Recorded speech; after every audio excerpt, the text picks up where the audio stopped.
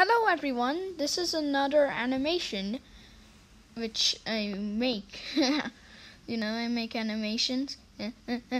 So, what is global warming? As you probably know, the Arctic and Antarctic areas are melting at a rapid pace, very fast that you can't even imagine. There is chunks falling, and this is not natural. And how it affects the world is quite devastating. You see, there's a problem. Water actually absorbs sunlight, and ice does the opposite.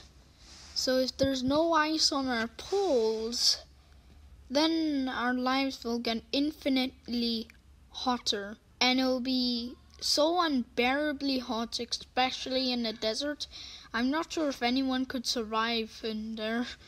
Is it the sun's fault then? No, not at all. It's because of the gases like carbon dioxide. Which means, yes, we could do our part. Use renewable energy.